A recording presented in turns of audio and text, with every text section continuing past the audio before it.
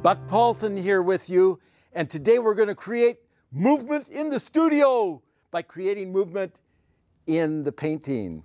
We have another pochade for you, a painting done from memory, and then you build a painting from it. But I'm going to enhance this one before I make a big one. So let's show you what I have, and then I'll tell you what I'm going to do, then I'll do it. This small seascape actually looks like it covers a lot of territory because the wave is a little smaller. It's very lovely. Now I have a nice light coming from up in the sky. We have a light down here. I want to create movement so that you can look at this, and besides a composition, that each area that should be featured will be featured. So let's start in the sky.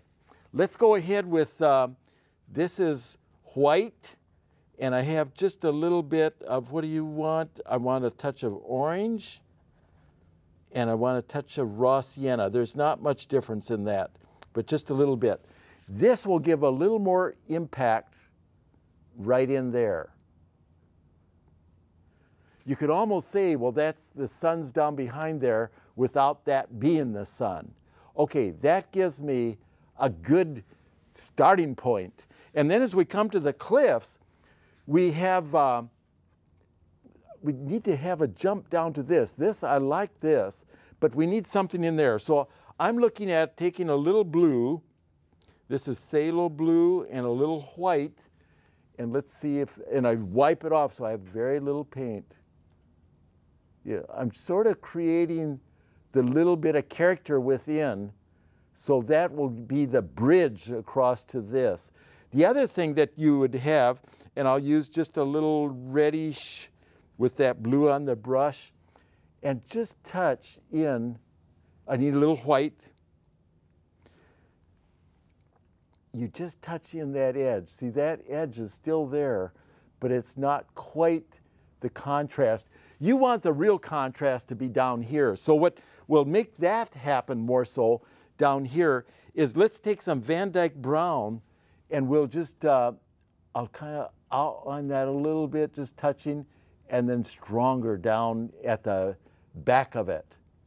So right away, you feel the strongest contrast is here rather than there.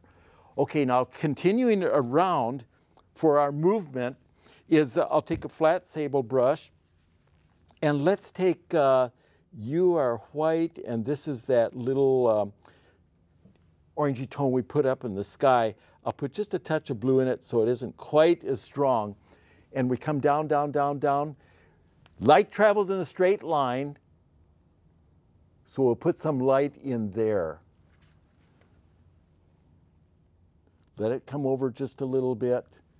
And we can have some just a little bit lower right in here. This does not take away from that impact direction. And then a little bit over here just at the top. And I want to have less light, and I'm taking a little of the blue and white. Let's see what this happens. What this happens. I will be your new grammar teacher.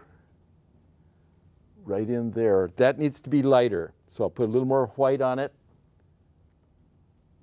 Oh, just like that. And then as we come out, maybe just a slight semblance there. Not much though. And I feel this, as this is splashing in, that's fine, but just a little lighter light there.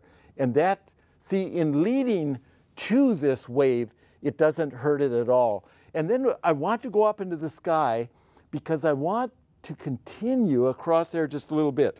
So I have a little purple and white. Let's see what you'll do. It gives you a little color, and it certainly gives you a path, a directional path. See, that doesn't detract from this. Now that on the sun area, we have the highlight there.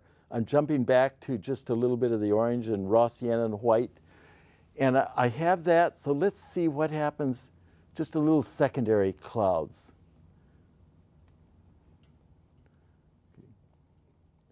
like that.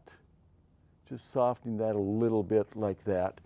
And what then will help as we come down, again, we're coming down, we're coming around. Ooh, gee, I like you. I'm going to leave you in, just a little orange touch. Coming down here, let's put a little water coming off the rocks. So I have the same blue color that we've used, and this is the little blue and white, just a little bit off the rocks.